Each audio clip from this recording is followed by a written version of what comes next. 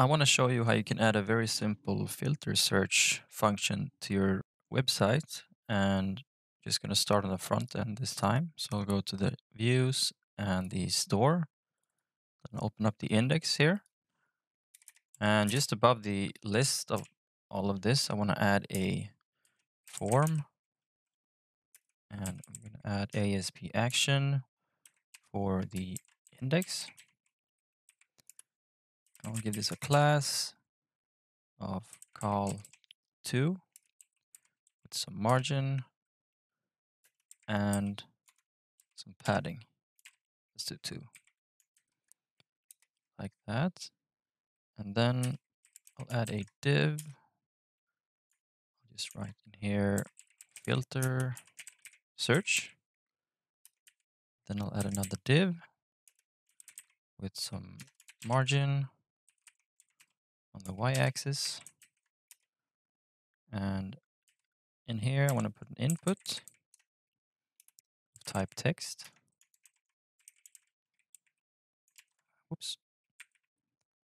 And the name,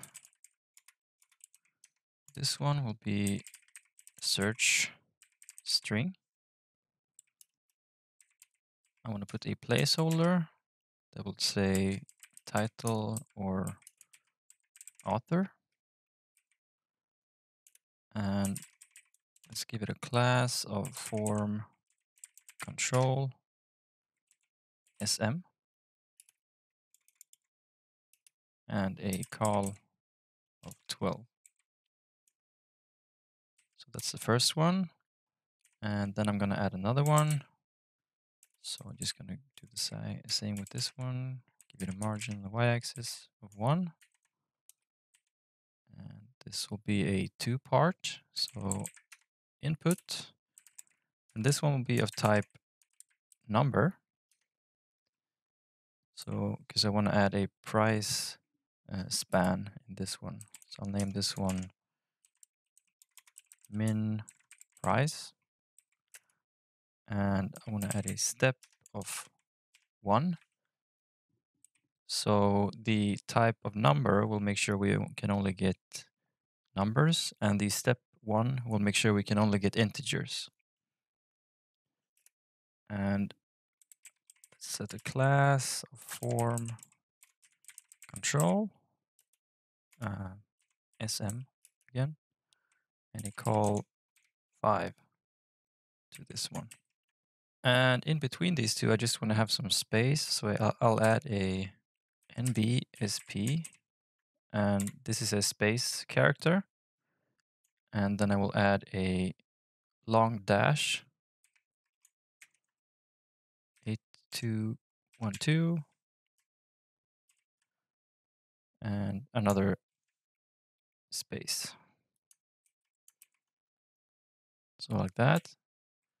Then I want another input. I can actually just copy this one and edit the ones I need to edit. So this one will be the max price instead. And we have the step of 1 and form control small and call 5. Okay. So beneath here, I'm going to add another input, and this one will be of type submit.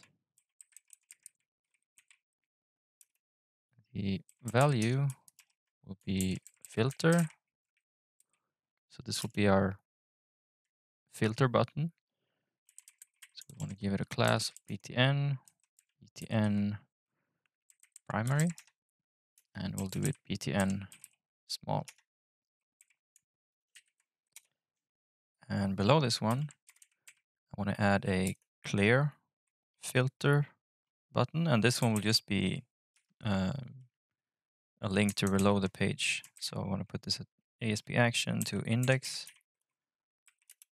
class of, let's just copy this one. But I want this one to be secondary. And here I'll say clear. And we can also float this one to the right. So let me just go ahead and show you how this looks right now.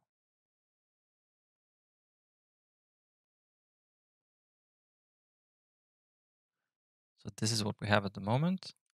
And in here, maybe I'll put some values in here so we just know what these two represent. And I also want to remove these arrows here. So let's just give this a placeholder of, let's say, min, dollar symbol, and a same over here, but this one will say max. And hopefully people will get that.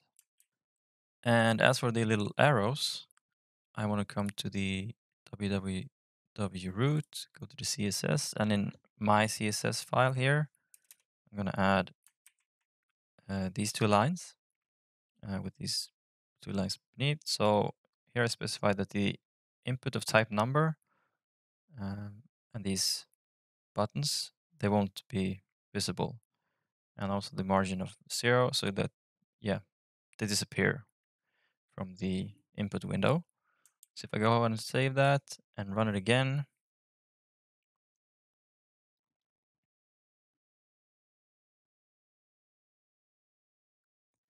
now you can see that we have our placeholder and the arrows are gone. So now we just want to implement this in the controller as well. Close it down again, close this one down, go to our controller, our store controller. So into the index here, we need to pass 3 parameters, 3 strings. The first one is search string. The second one is the string and min price. And third one is string of max price. Then we want to get a variable books, and we can set this to be the context.books.select all books. So in the next step here, we want to do a check. That will be if the string dot is null or empty of search string. If that is not empty, then we will select the books where the book, and let's see, the book title dot contains search string, or if the book dot author dot contains search string, since we put the two together in the same. And then we want to do the same check if the string dot is null or empty with the min price.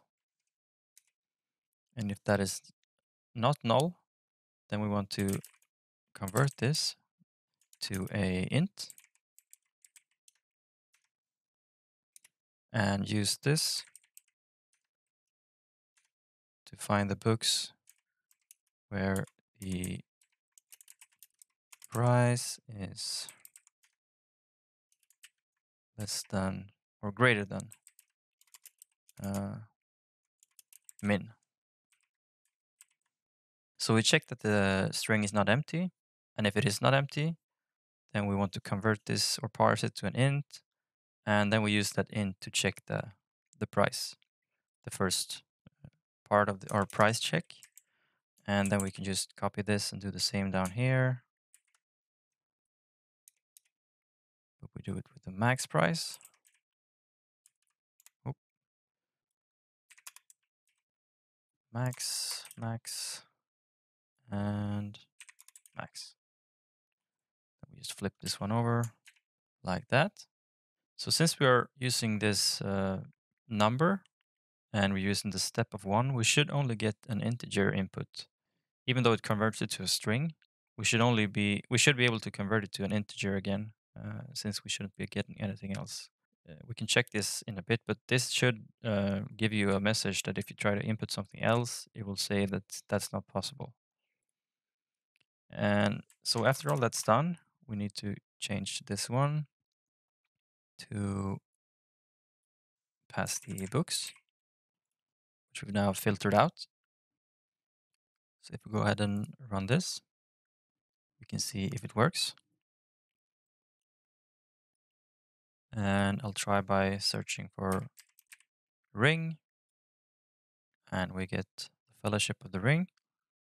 If I clear it, and we come back to the original page, I can try to search for a price that's, let's see, above 100. Then I get the price that it's 100 and above. I can also try below 100. Then I get these books that are below.